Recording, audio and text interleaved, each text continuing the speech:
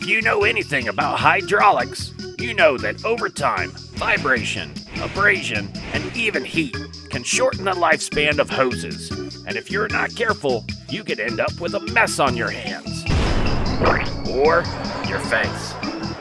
That's why it's important to regularly inspect them for twists, abrasion, cracks, swelling, blistering, weeping, crushing, and holes. If any of these issues are seen, contact your local Rotary distributor. Remember, all hoses are not made equal, so make sure to use Rotary genuine parts. And always have your lift inspected every year by an ALI certified inspector. I'll see you next time on Shop Tips with Rotary Jack.